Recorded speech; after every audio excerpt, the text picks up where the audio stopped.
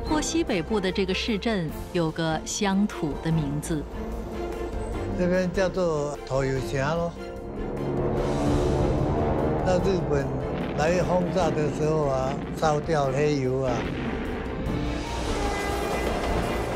这里留下历史的痕迹。那个火车走过有声音，叽咕叽咕，很远，在某个地方，应该10里9里这边，它就呜。它那个无线电站，它真的很大，好像鱼的骨头这样，大大小小。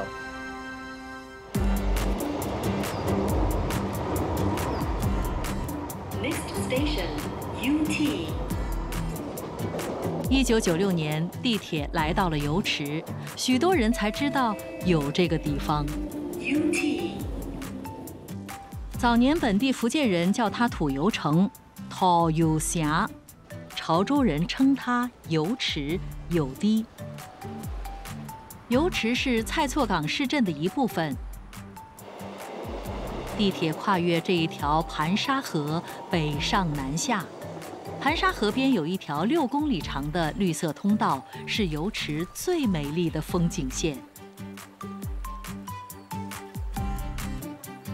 62岁的林振兴住在油池20多年，这儿也是他童年成长的地方。我以前是住在油堤对面的一个万里石场的旁边，叫做林哥沙嘎。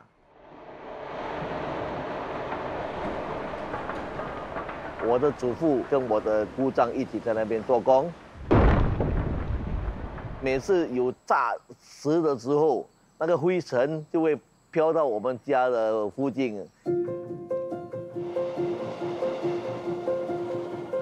1930年代的地图显示，油池村已经存在了，它与万里村相对。蜿蜒曲折的盘沙河在上游经过油池村，北接克兰芝河。油池东侧是来往新加坡和马来西亚的火车铁路，以及与铁路平行的雾兰路。在英殖民时代，油池村是个军事重地，设有英军的油库、无线电站和军火库。占地23公顷的油库由英国海军在1927年建造，通过地下输油管将燃油送往38望军港。油库附近是克兰芝英国皇家海军无线电站，占地44公顷，这是英军为了应付繁忙的远东海陆交通所设的重要枢纽。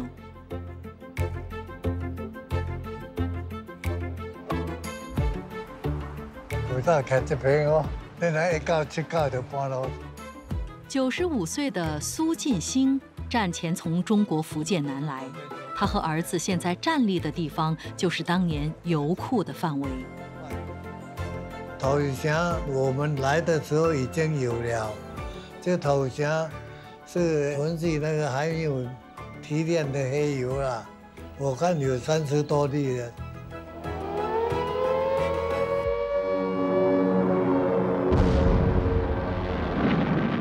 1941年，日军袭击新加坡，狂轰滥炸，油池也不得幸免。到日本来轰炸的时候啊，发火了就烧掉那个黑油啊，所以那些黑油啊，全部都留在格兰迪河那边，这大龙沟下去到格兰迪了，烧到20多天了，这里的电路啊。全部黑黑啦，下雨来啊，你如果淋到雨啊，满身都是黑油了。这些圆形残迹是战火蹂躏过的油库。油库前方的这排店屋，从前是苏进兴的老家杂货店。这边是联合湾啊，廉政1号的杂货店咯，我的杂货店是做转型哦。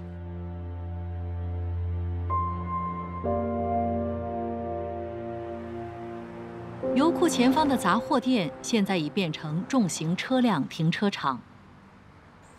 这一带有林秀英熟悉的景物，他1947年在油池出生，家里也开杂货店。这边全部都变了，只有那3、4棵面包树还在。秀英的父亲林振义在油池颇有名气，也是地方领袖。杂货店商号林和安。因为我们做杂货店，就跟村民我们都很融洽哦。他们的家里有什么事情啊，好像长辈啊过世，他们就会来找我父亲。我的父亲是一个担保人。林秀英的祖父林振伦更是油池村的第1任村长。1945年，与乡人创办雾兰新民学校，使乡村孩童有机会上学。那时候，同学们有些住在炮子厂，有些是住在那个无线电厂，有些是从石厂那边过来，蛮多都是走路来的，还赤着脚。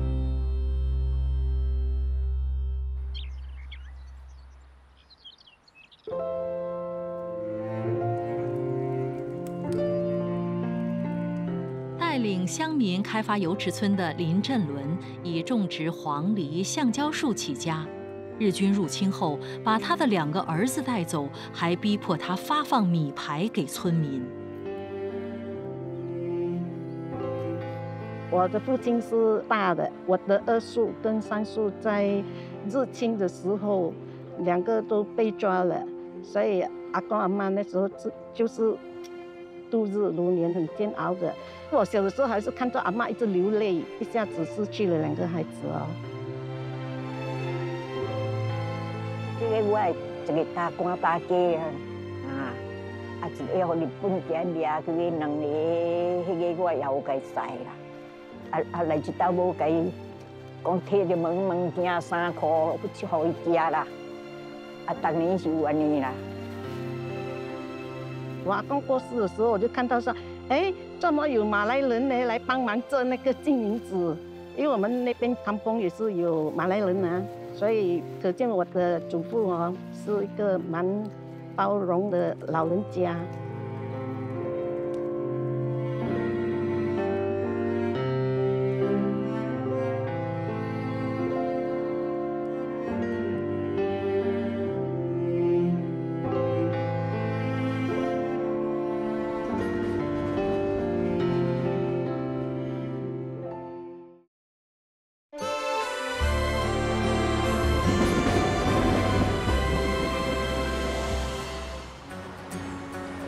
油池市镇外围有一条绿色通道，衔接全岛300多公里的公园连道。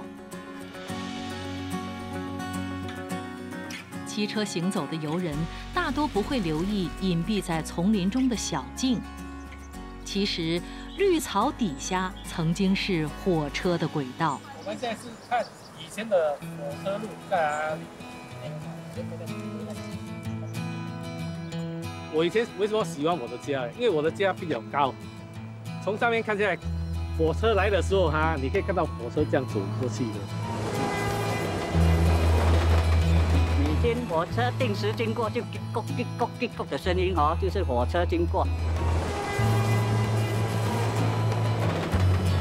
整排过去就是无线电了。我们只知道这个是英军留下来的。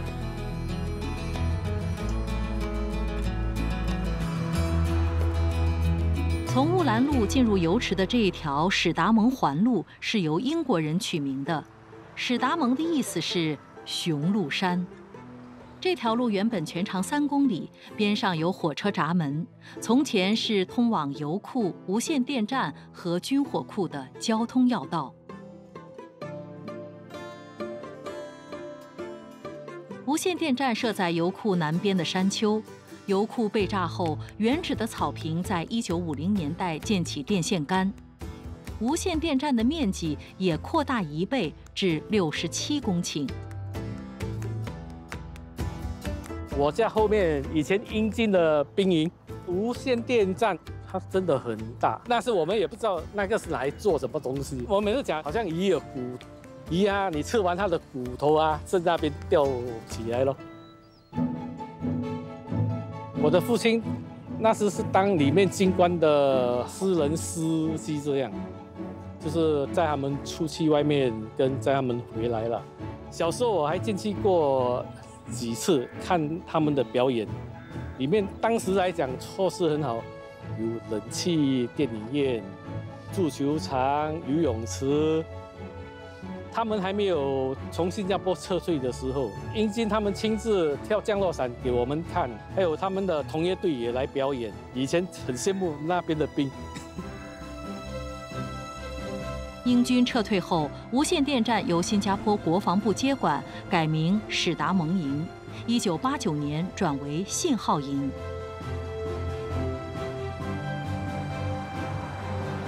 油池新镇在1990年代发展后，起了天翻地覆的变化。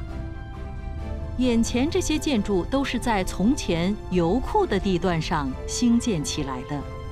至于无线电站的部分土地，则归入社区公园和玉郎先驱初级学院。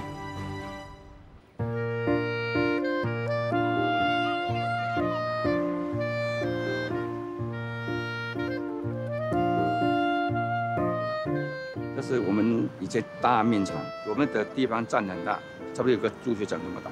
这些范围啊，就是我们以前晒面的地方。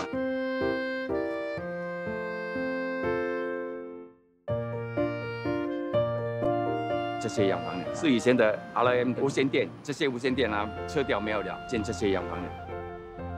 他们是蔡家三兄弟。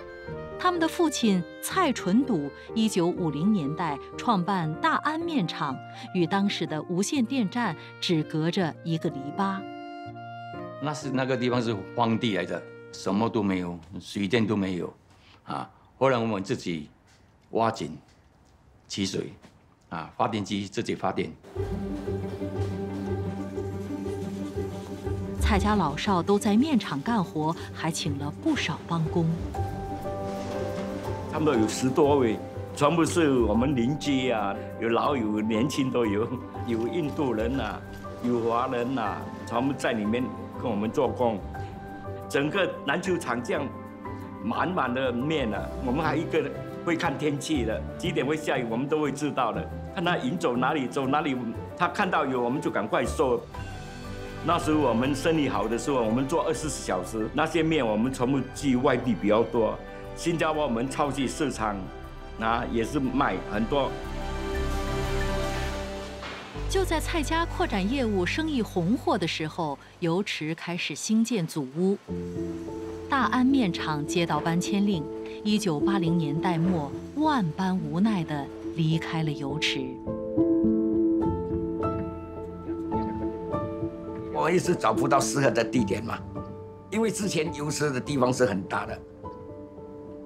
然后呢，搬过去很难来找个地方，因为地方太小，费用太大，我们不能够生存。我们所制造的传统的东西力很薄，再扩建无能为力了。有一次发生火灾，那时不得已，很心痛，就搬咯。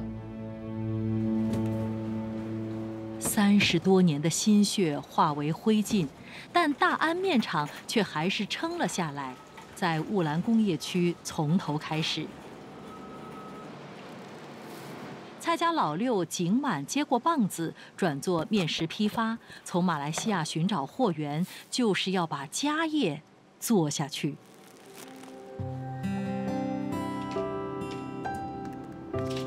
这是为了我爸爸他的遗愿吗？这个是我爸爸的心血吗？怎样我都要跟他保存的。这个生意我怎样都要跟他做下去的，要传下去的。这是我们自家做的面线，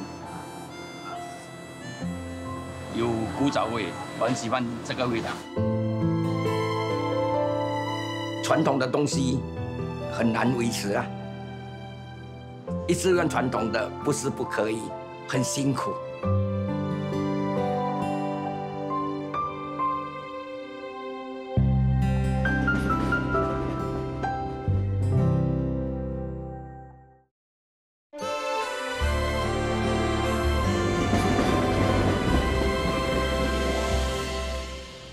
其实，盘沙河的源头并不在油池，而是在五级班让的盘沙池。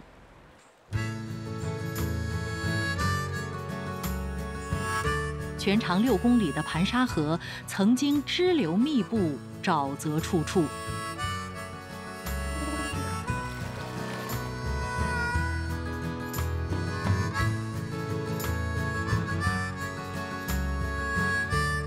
1983年，当局挖掘盘沙河道，将河水引进柔佛海峡。2010年，河道拓宽，盘沙河的水流入克兰芝蓄水池。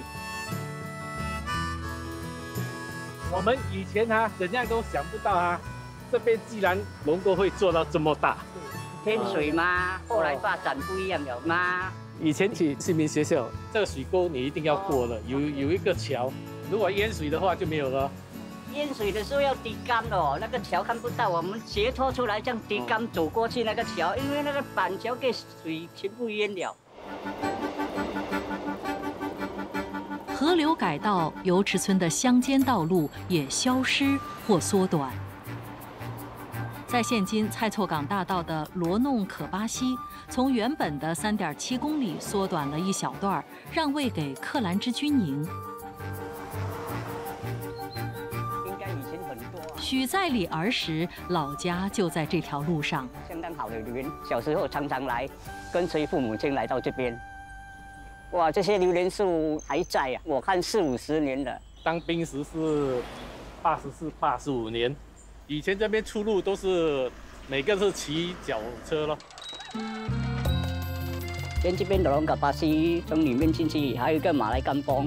马来甘邦就是靠近现在格兰芝河的支流是咸水坝来的啦，现在是变成属于格兰芝蓄水池，然后这边出来，经过小路上斜坡，两旁都住了很多甘邦的居民。这些联络所附近就很多这些火炬厂啊，小时候每次上学经过，每次都有看到载那个木的车。我上幼稚园也是在西西啦。现在回来还可以看到罗龙的巴西，不过已经成了保护区，还可以回味一下。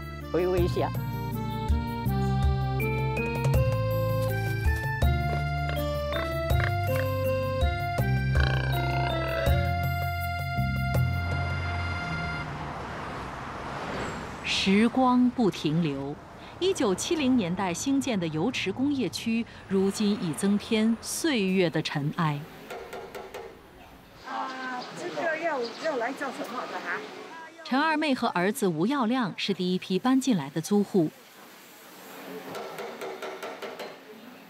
专门维修俗称水柜的重型车辆的散热器。那个时候很热闹哦，那些商店全部开。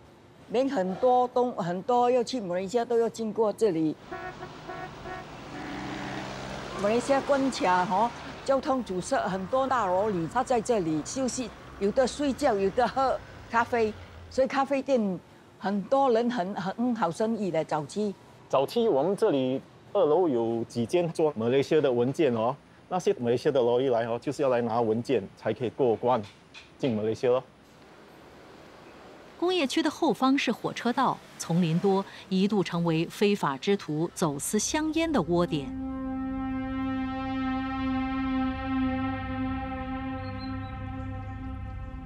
那些偷卖香烟的人是从树林那边走出来，连是早上跟傍晚，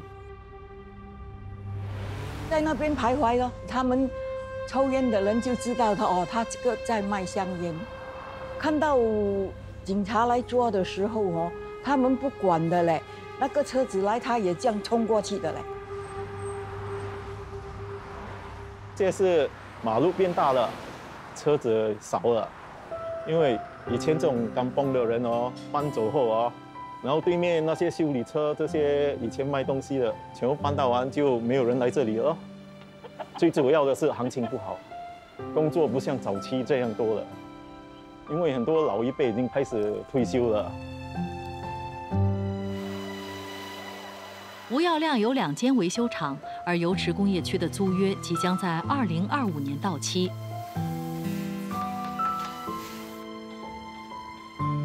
他不确定将来的路要怎么走。这里到2025，现在有什么风吹草动啊？就是收工。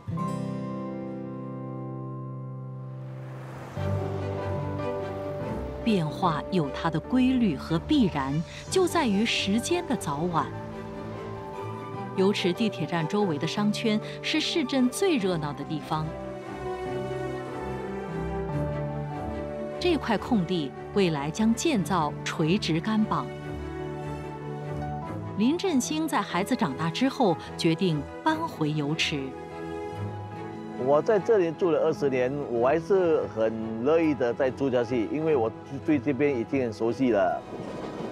回来过后改变蛮多的，我已经感觉到回到以前那个干绑生活那种乐趣啦，所以我感觉到这个就是我要的那种精神啦，所以我是希望我能够在这边养老啊。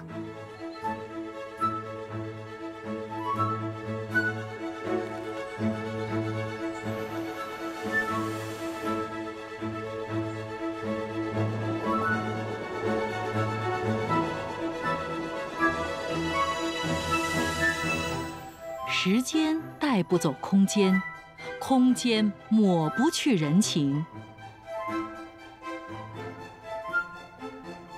从乡村到另一个乡村，时光既是倒流，也是前进。